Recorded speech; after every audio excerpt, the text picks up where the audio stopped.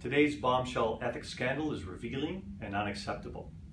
Like we say in financial markets, bad news is like cockroaches. When you see one, there's a whole bunch that you haven't seen yet.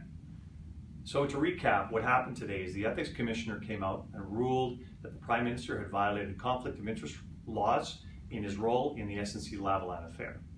This is unacceptable, but it follows a pattern much like the paid-for vacation to the Caribbean island and the treatment of Mark Norman, an admiral in the forces, where charges were subsequently withdrawn.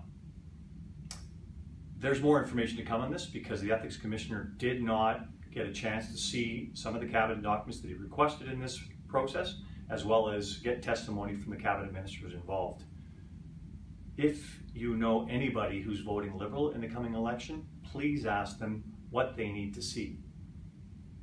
This is an important election. I'm Greg McLean, the candidate in Calgary Centre. Wherever you are in Canada, we need your support to bring ethical government back to Canadians in October.